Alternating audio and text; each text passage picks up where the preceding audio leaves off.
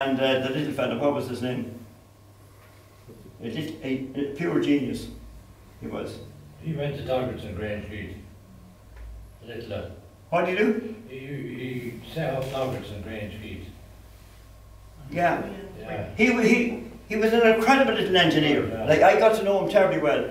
And I have to thank, and I thanked him in when they're all dead and gone now. Because of them, I started my business. They allowed me to go in there at night, into their place. When they were stopped working at 6 o'clock, I went in after that, after my working in my other job. And they allowed me to work the welders there as long as I wanted. They made out machines to rivet and everything. Ah! Oh, what was the little fella's name? Larry. No, it wasn't Larry. The little fella was the genius. Larry. But anyway. Jimmy, was it? Who? Jimmy, because a brother of mine walked around. We used to bring my brother to walk. He used to live quite beside. That's where I can't. I now and I thinking of where did I know that? I know exactly now where I know he is now.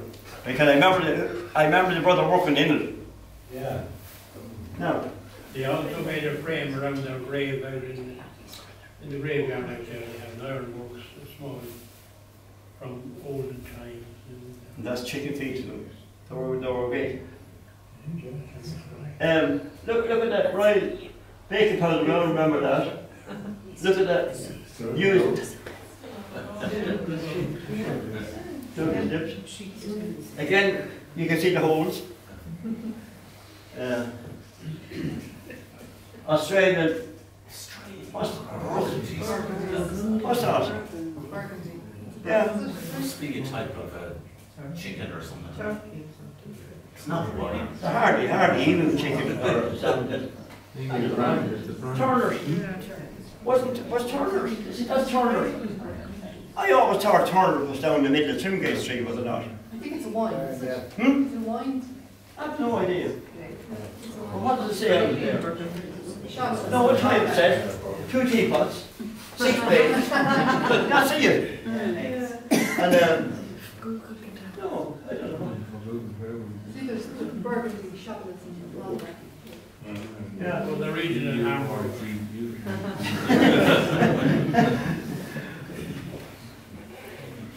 Now, anyone know where that was? I think that was somewhere up the middle of Trimgate Street there, or opposite, do you know where the cafe was?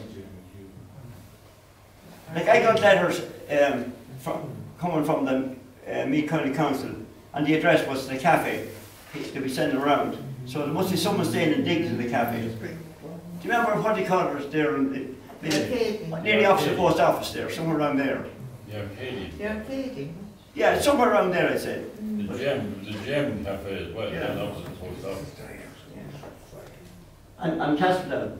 Now the reason I gave, no, go back to that. Now that's a big long one. And the reason, that's 1916. And that wasn't on this. But the reason I put this here, nothing to do with now. But £7 carbonic soap. It's another half of that. Oh yeah. Can you get that one? Half there, no? Which one, Richard? You see, that's the first half of it. No. Anyway, what does it say there? £5 of tea, 11 shillings. But the whole thing was £3.12 and 7 pence. And that was a lot of money back in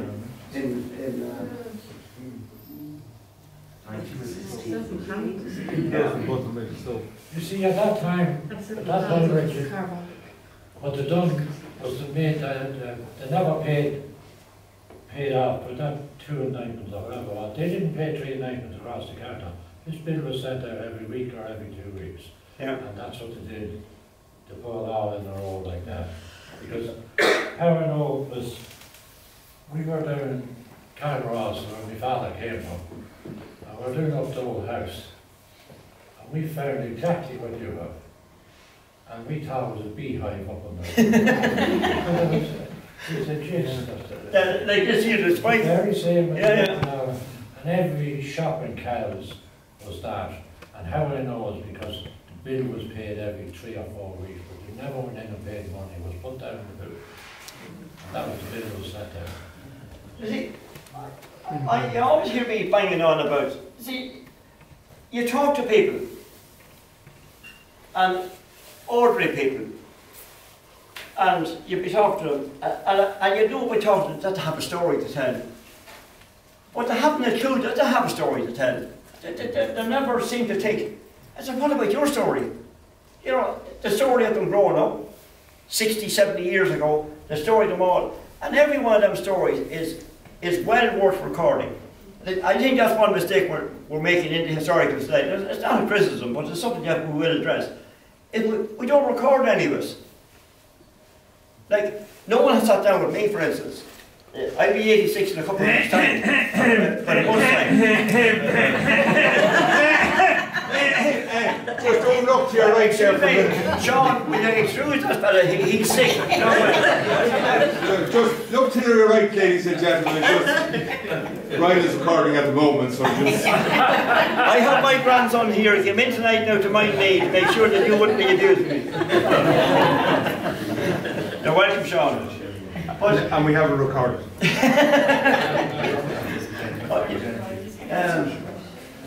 That would be subject to just DDP, BBC or DTT or what.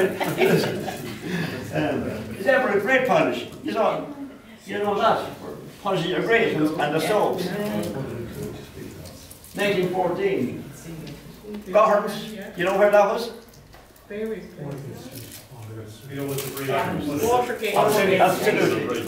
Now you're too old, John.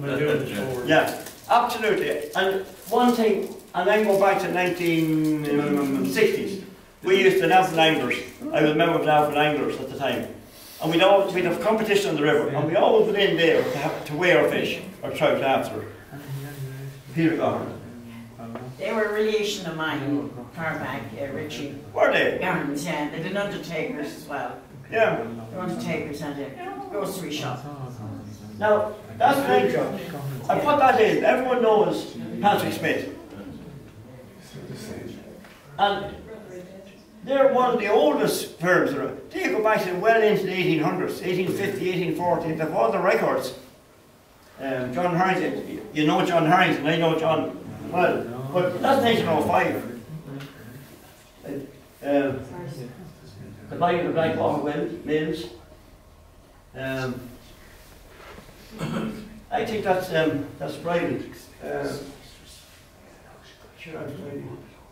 That's 1882, I think, is it? Yeah. Yeah, 82.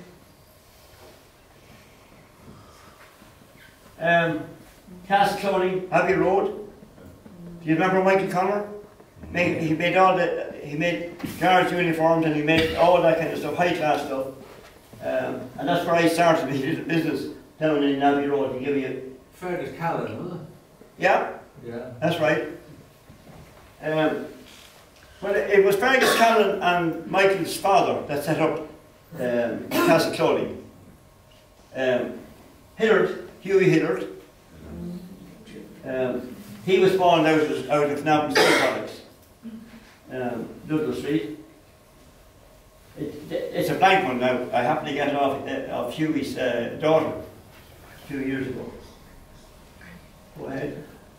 I've only another 200. Are you okay for it? Are you in a hurry home? The Mead Chronicle, 1980. Now, the Mead Chronicle and Navan printing books, were they all one, I wonder? Yes. Was it all one? Yeah. And why the separation of the names, I wonder? Two separate companies, maybe, yeah. What year was that, Richie? One would be the paper. 1918, now there's 1918 for the two of them. Send me Chronicle came out in 1901 and 1900. If you look at that there's 110 of that, 21 of that. They're all the books, all the invoice books that he used to have. I can hold this. He would get them printed there. He had everyone, ones for, because they were baling hay during the First World War. And he was all over the country. So they had to have a proper list done out with all the bales done. And then he was thrashing cordon and all the barrels of cordon that was done as well. Okay, go ahead. Billington Estate.